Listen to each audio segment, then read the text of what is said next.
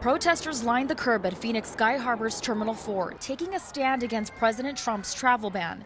I am an attorney. I'm a Muslim. I'm a Palestinian.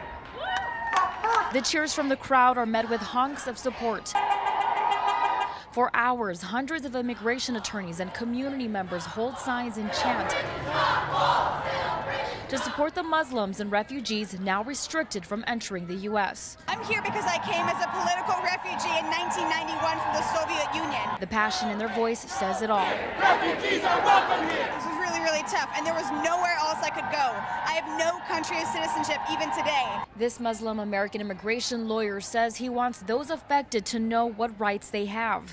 This executive order is having people detained within our borders, at the airports, and they're not afforded due process. Protesters of all ages making their voices heard. We want him to see that other people are fighting for people's rights too.